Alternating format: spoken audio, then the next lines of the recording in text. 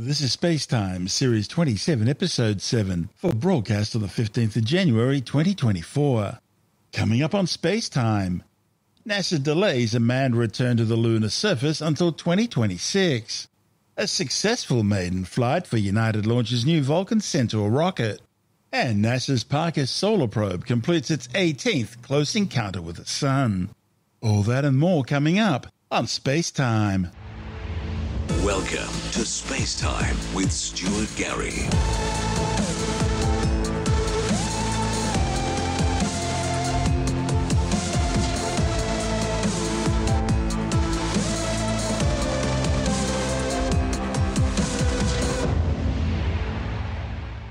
NASA has scrubbed this year's planned Artemis 2 manned mission around the Moon.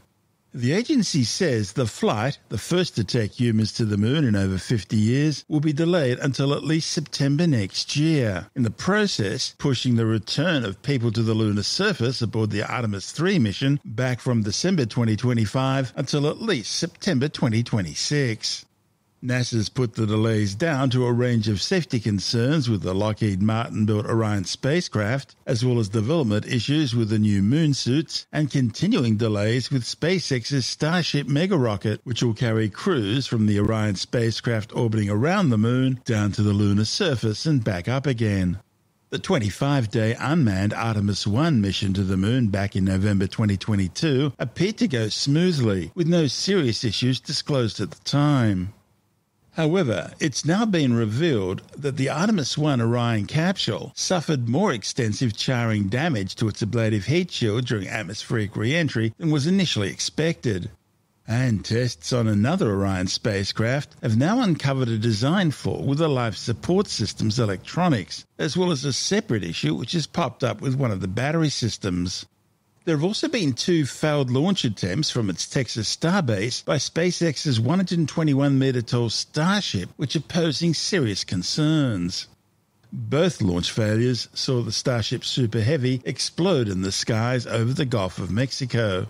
A third test flight is now planned for next month. But the longer it takes to get Starship into Earth orbit, the longer NASA will have to wait before it can launch its Artemis 3 mission. And there are other complications with Starship as well. SpaceX points out that Starship will need to have its fuel tank refilled once it's in orbit around the Earth, before it heads off to the Moon.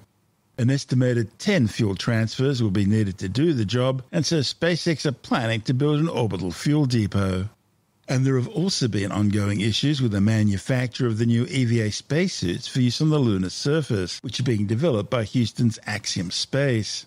The Apollo-era spacesuits, which were used during the late 60s and 70s and are still the basis for the EVA spacesuits used by NASA today, aren't really suitable for use on the lunar surface.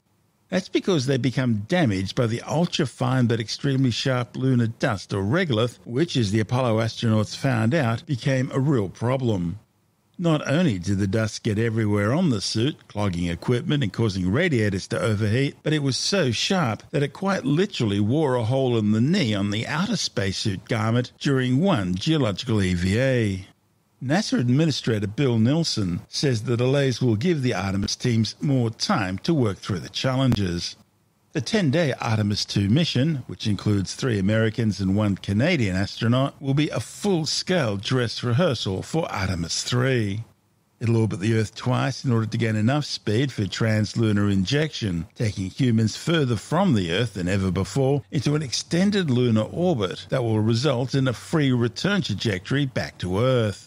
If successful, that'll be followed by the Artemis 3 mission, which will land astronauts on the Moon's south pole, which Nelson describes as a different moon from the Sea of Tranquility, where Apollo 11 astronauts Neil Armstrong and Buzz Aldrin landed in 1969.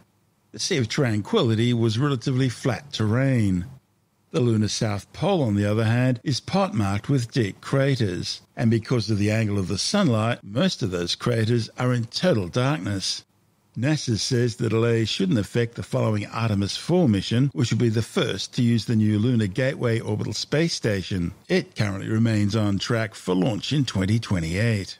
During NASA's Apollo era, 12 Americans walked on the lunar surface, in the process winning the space race and demonstrating to Moscow that Washington held the ultimate Cold War high ground.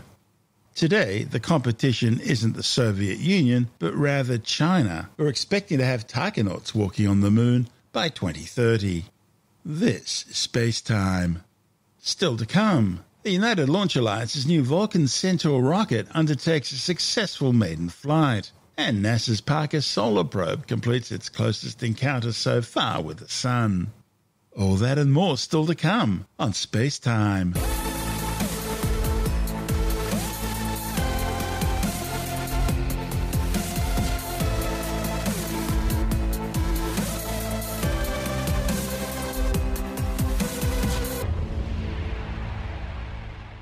The United Launch Alliance's new Vulcan Centaur rocket has undertaken a highly successful maiden flight. The new 62-metre tall, two-stage Vulcan Centaur was initially designed to meet the desire to phase out the current Russian RD-180 engines used on the Atlas V, which are no longer being supported by Moscow following the Western boycott of Russia in response to the Kremlin's invasion of Ukraine. It also provided the United Launch Alliance with an opportunity to replace the heritage Delta IV rocket with a new single-launch system. The Vulcan's twin Blue Origin-sourced BE-4 liquid methane and liquid oxygen-powered core stage replaces the kerosene and liquid oxygen-fueled RD-180s used on the Atlas V, as well as the liquid hydrogen and liquid oxygen core stage engines used on the Delta IV. And the Vulcan core stage is designed to be fitted with up to 6 strap-on solid rocket boosters depending on payload and target orbit. On top of that, there's a new Centaur 5 upper stage. It replaces the earlier designed Common Centaur and Centaur 3 variants which were used on the Atlas V. The mission called CERT-1 blasted off from Space Launch Complex 41 at the Cape Canaveral Space Force Base in Florida. Status check. Go Vulcan. Go Centaur. Go Parent 10. T-minus 10, 9, 8, 7, 6, 5, 4, 3. We have ignition and liftoff of the first United Launch Alliance Vulcan rocket, launching a new era in spaceflight to the moon and beyond. It's operating 2 good SRBs, hitting peak pressure on the SRBs. Everything looking good. Got pitch and yaw programs in, coming into normal rates for that event. We have good hydraulic pressure on both engines, good chamber pressure on both engines. Everything looking good. Coming up on 60 seconds into the flight, everything looking good. 2 good engines, 2 good SRBs. Body rates look good, nice and smooth. And we've hit our first throttle point on the BE-4s, everything looking good. And we have passed through Mach 1, we are now supersonic, coming up on max Q. We've had max dynamic pressure, everything looking good. We're rolling off on the SRBs, and we have cutoff on the SRBs, coming up on jettison in approximately 30 seconds. 15 seconds to SRB jet, BE-4s continue to operate nominal, seeing expected PU activity on the booster mains. And we have separation of both SRBs, everything looking good. BE-4s continue to operate normally. Coming up on 2 minutes into the mission, we are now 17 miles in altitude. We just heard confirmation of solid rocket booster jettison. We have about 3 minutes until we reach our next mission event, booster engine cutoff. And we see booster PU correcting towards a nominal MR, everything looking good. Both engines continue to burn normally. And we now weigh approximately half of our liftoff weight, everything looking good. And we fired the pyro valve, activating the reaction control system on the upper stage. Pressures are rising as expected. PE-4 continues to operate normally. Vehicles continue to fly down the center of the range track, everything looking good. 33 miles in altitude, 52 miles downrange, traveling at 4,000 miles per hour. Continue to see excellent performance out of the BE-4s. Chamber pressure nice and smooth. Vehicle steadily accelerating, a little over 2 Gs at this time. Good body rates. Nice and smooth operation of the booster. 47 miles in altitude, 95 miles downrange at 5,500 miles per hour. Engines continue to burn normally, everything looking good. And the vehicle now weighs 1/4 of its liftoff weight as we pass through the Kármán line.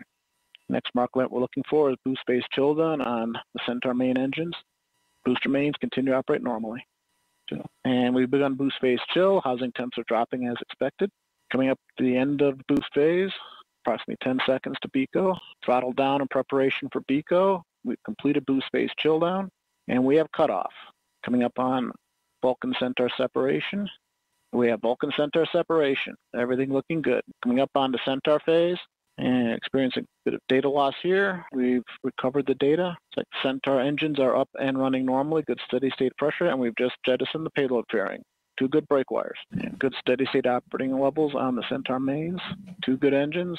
Gone to open loop control on Centaur PU. This is Vulcan Mission Control at T plus 5 minutes 57 seconds. We just heard flight commentator Rob Gannon confirm the successful completion of the early phase of today's flight, and all systems continue to operate nominally. Our next event, main engine cutoff, will occur in about 10 minutes.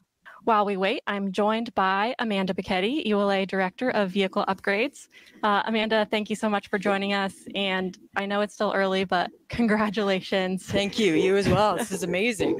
How did it feel to watch the Vulcan rocket lift off for the first time? Oh, just absolutely amazing. I didn't expect it to be the way it was. It just, my heart is still pounding. It was excellent. And just, I'm so proud of all the work that the team did to get where we are today. Absolutely. And developing a new rocket is an enormous endeavor of which you were a huge part.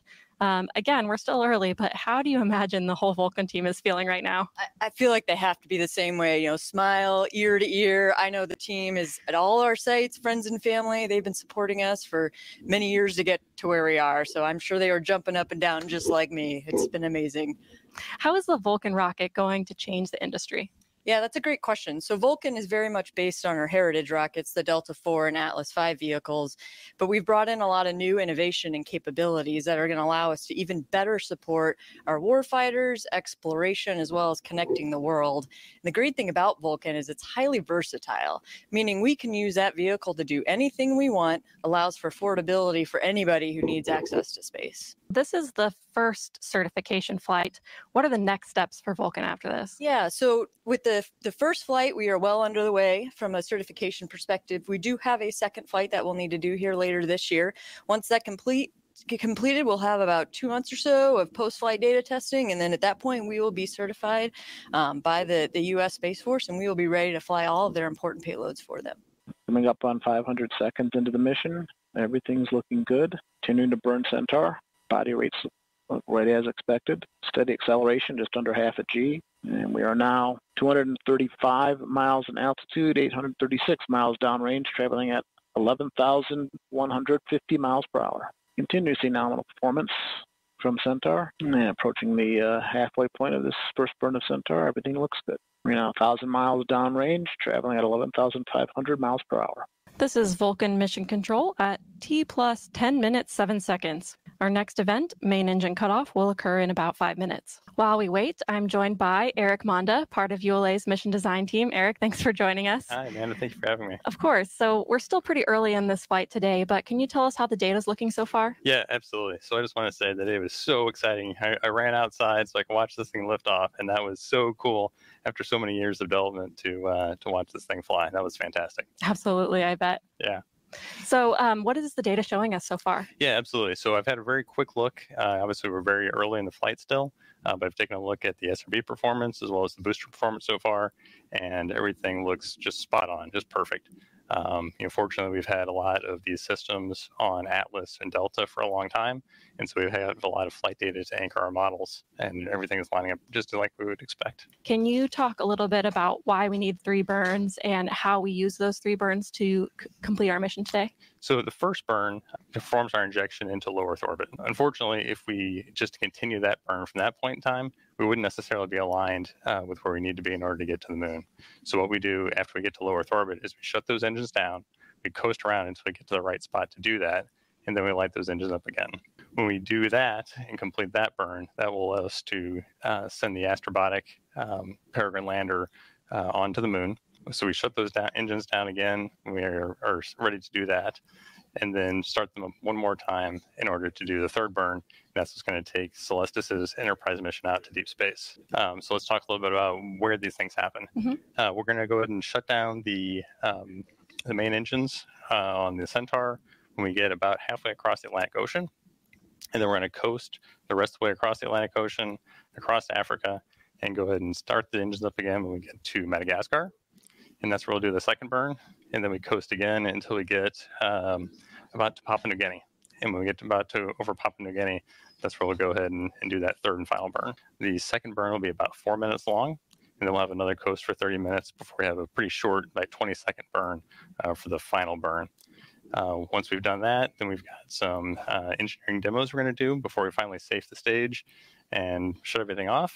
And then about 4 days later is when the Centaur will leave the Earth-Moon system and be off on its way to deep space. Depending on its configuration, the new Vulcan Centaur launcher can carry a payload of up to 27.2 tons into low Earth orbit, 15.3 tons into geostationary orbit, and 12.1 tons into lunar transfer orbit, making it comparable with SpaceX's Falcon 9. Aboard the Vulcan's maiden flight was Astrobotic's Peregrine lunar lander. Its mission, however, wasn't nearly as successful as the Vulcan's.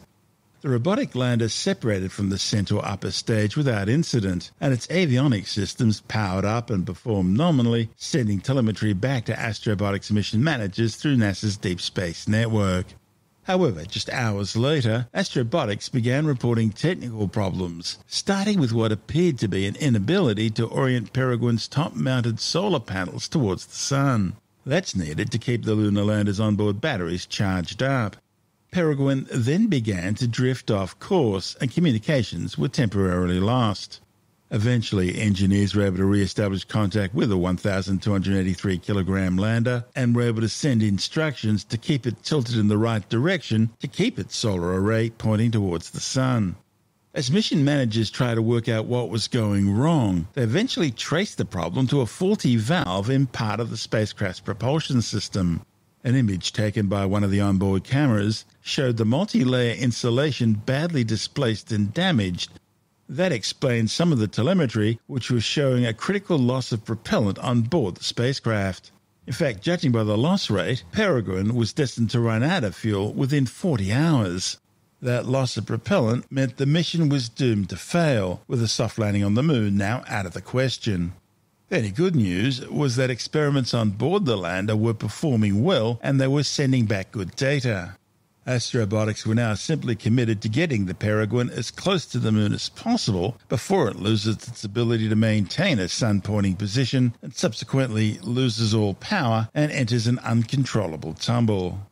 Peregrine was supposed to enter lunar orbit and remain there for several weeks before committing to a landing in the mid-latitude region of the moon at a place called Sirius Viscositatis on February the 23rd. This is SpaceTime. Still to come, NASA's Parker Solar Probe completes its closest encounter with the Sun. And later in the science report, meteorologists have now confirmed that 2023 was the hottest year ever recorded on planet Earth. All that and more still to come on SpaceTime.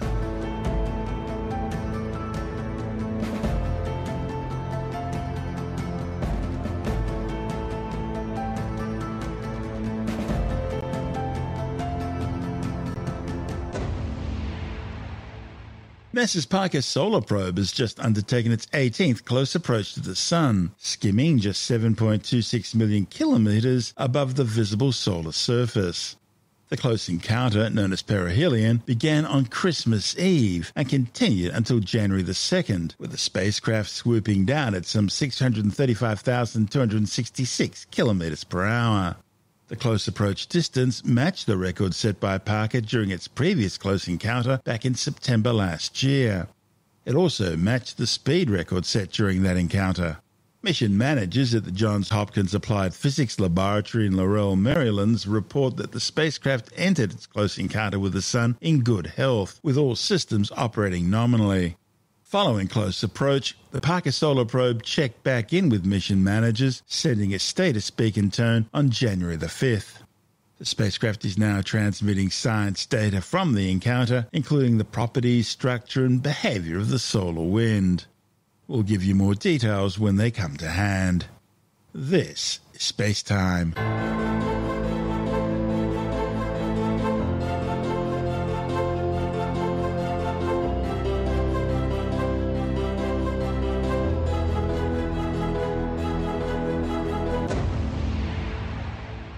And time now to take a brief look at some of the other stories making news in science this week with a science report.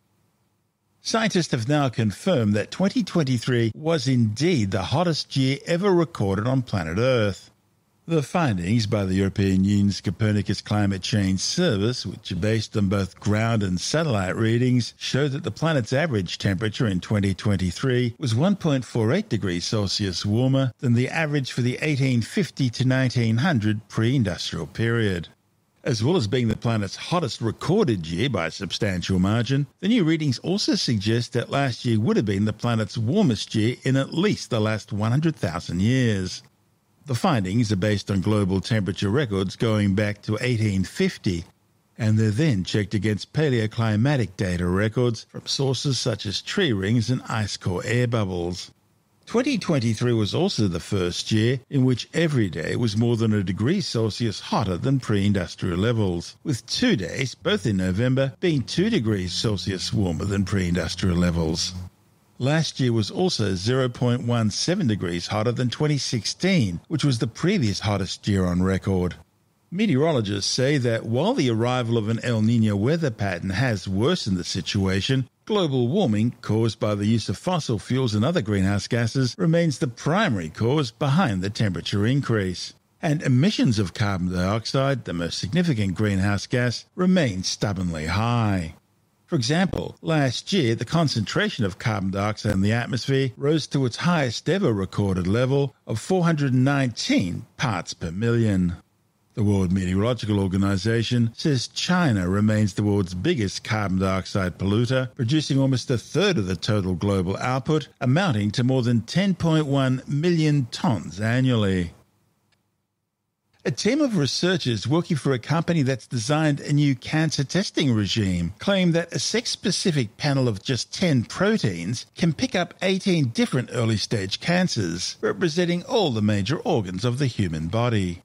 A report in the British Medical Journal claims the team whittled down a list of some 3,000 blood plasma proteins down to the final list of 10, which they say are expressed differently among the plasma of cancer patients and healthy people. The authors say they were able to identify 93% of stage 1 cancers among men in the sample group of 440 and 84% of women. An attached editorial to the study says that while there are still several problems in the test that need to be addressed before it can be deployed to the general population, this new method may be a good means of improving current issues related to sex-specific detection tests. A new study may have finally solved the mystery disappearance of the largest of the great apes from Asia. A report in the journal Nature focused on the extinction of the largest ever primate, Gigantopithecus blacki, which went extinct at a time when other Asian great apes were thriving. The new evidence, uncovered by a team of Australian, American and Chinese scientists, found that the largest primate to ever walk on the Earth went extinct between 295,000 and 215,000 years ago simply because they were unable to adapt their food preferences and behaviours, and because they were vulnerable to the changing climates which eventually sealed their fate. Measurements of the fossilized teeth have allowed paleontologists to estimate Gigantopithecus's height at around 3 meters, that's 9.8 feet, with a mass of around 200 to 300 kilograms. Back in the 1950s, Bigfoot enthusiasts began to hypothesize that stories of Yeti, Yowies and Sasquatch were actually descriptions of encounters with relic populations of Gigantopithecus that had somehow survived in isolation from the changing world around them. But the most obvious problem with the Gigantopithecus-Bigfoot connection theory is the simple fact that no scientific evidence supporting Bigfoot has ever been found. A recent letter signed by more than 100 distinguished scientists has sought to discredit integrated information theory, labelling the leading hypothesis of consciousness as nothing more than pseudoscience. However, as Tim Mendham from Australian Skeptics points out, no hypothesis of consciousness is currently empirically testable. So, strictly speaking, no such idea is scientific. It is a great debate and it sounds a bit esoteric, but it actually has broader implications. Now, I have to preface this with saying I'm not a neurologist, I'm not a practicing philosopher, purely amateur, and I'm not necessarily an expert on consciousness. But looking at this, there is a debate right now about different ways of measuring and explaining what consciousness is. Generally speaking, sort of the view is that consciousness is how you are aware of the world around you, of your role in it, and what's happening to you, etc. Now, consciousness, this idea has bigger implications beyond just the esoteric one of how the brain works. It has implications for legal issues and all sorts of things. You imagine like fetal consciousness of a fetus of a baby before born. Does it have consciousness? That has an implication for abortions and medical treatments of various sorts. Do animals have consciousness? And that has implication for everything from laboratory testing to actually eating and using animals. Do plants have consciousness? And that's been suggested too. That, should you be cutting down plants, do they scream when you sort of pull them out of the ground? Well, we've proven that litter screams when you cut it up. That's right. Do they? Yeah. Oh, yes, they do. Yes, but whether that's consciousness or just a chemical reaction, an automatic chemical reaction. Okay. Even as far as suggesting that the universe has consciousness, so I'm not quite sure how we're going to do that. But basically, consciousness comes down to two different aspects. There's the physical one, which can be measured by neurological measurements, etc., sticking things to your head and measuring electrical impulses, that sort of stuff, which is pretty straightforward. And then there's the subjective measurements of consciousness, which is how people suggest what they have seen in the sort of witnessing of activities, etc. Now, it's a very broad area, isn't it? Are we talking about simple chemical reactions, or are we talking about, I guess, sentience? Because the line is very blurred between them. That's right, and that's why it's a bit of a contentious issue. And it is as much a philosophical issue as it is a scientific one. But anyway, the argument right now is about one particular theory of assessing and explaining consciousness, and it's called integrated information theory, which is pretty dull and broad, IIT, which is suggesting that the subjective and objective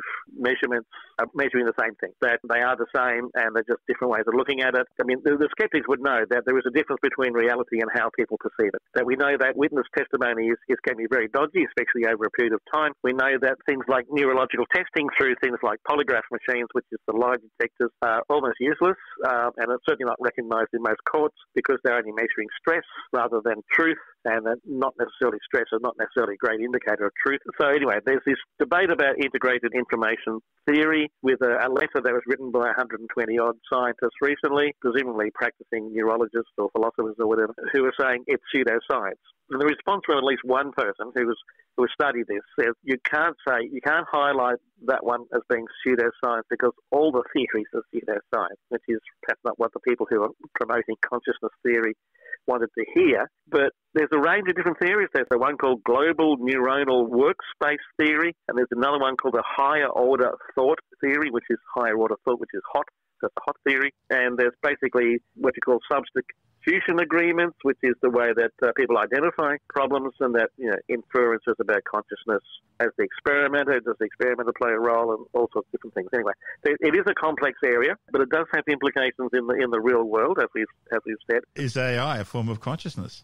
Well, that's exactly right. That's where it comes to. That's where you get into this big areas, and suddenly we get back to the three laws of robotics, which is obviously an AI issue. Isaac Asimov's three laws that robots have to obey you, robots have to protect you, and robots can't do anything that will hurt you. I usually power down when they come up. And so, very serious implications. I mean, imagine coma patients. How conscious are they, and what do you do? Stem cell research, is that a consciousness issue? Organoid testing, as they call it, which is often just bits of the brain put in the Petri dish, and you zap it or something. And it reacts to that, yes. Yes, so, frog legs, etc. Well, are they conscious? They did an experiment with pig brains recently where they were able to get reactions which rendered the test questionable, and in fact it's been now banned because there was an issue about whether or not those brains had become conscious and had achieved sentience again. Yes, it is. I mean, you could take it down to the extreme and say everything is conscious, and therefore can you do anything to anything without impinging on a consciousness rights? That's when you get into very interesting philosophical areas and very sort of, does it help you? Does it go anywhere? Is it applicable? Is it useful? And perhaps not. And anyway, these people are arguing about the methods that are being suggested, the theories of consciousness, what it is, how it can be assessed, etc., are pseudoscience. Quite possibly we'll never understand consciousness. We might be able to duplicate it with AI, etc. But consciousness will also involve sort of ethical decision-making, all sorts of appreciation of other people's rights, civil rights, all those sort of aspects should be coming into consciousness. Your own rights, primary amongst that. Can an AI do that? I don't know. Can you program in ethics, three laws of robotics, etc.? And therefore this argument, which sounds a bit esoteric and certainly complex. That's Tim Mendham from Australian Skeptics.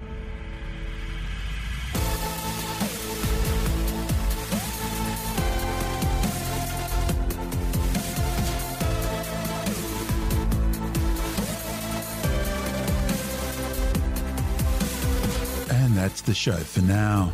SpaceTime is available every Monday, Wednesday and Friday through Apple Podcasts, iTunes, Stitcher, Google Podcast, Pocket Casts, Spotify, Acast, Amazon Music, Bytes.com, SoundCloud, YouTube, your favourite podcast download provider, and from spacetimewithstuartgary.com.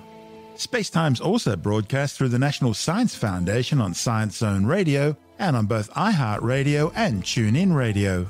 And you can help to support our show by visiting the SpaceTime store for a range of promotional merchandising goodies, or by becoming a SpaceTime patron, which gives you access to triple-episode commercial-free versions of the show, as well as lots of bonus audio content which doesn't go to air, access to our exclusive Facebook group, and other rewards. Just go to spacetimewithstuartgary.com for full details.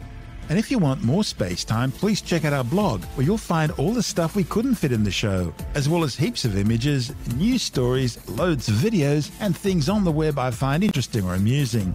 Just go to spacetimewithstuartgary.tumblr.com. That's all one word, and that's Tumblr without the E. You can also follow us through @StuartGary on Twitter, @SpaceTimeWithStuartGary on Instagram, through our SpaceTime YouTube channel, and on Facebook, just go to facebook.com/SpaceTime with Stuart Gary. You've been listening to SpaceTime with Stuart Gary. This has been another quality podcast production from Bytes.com.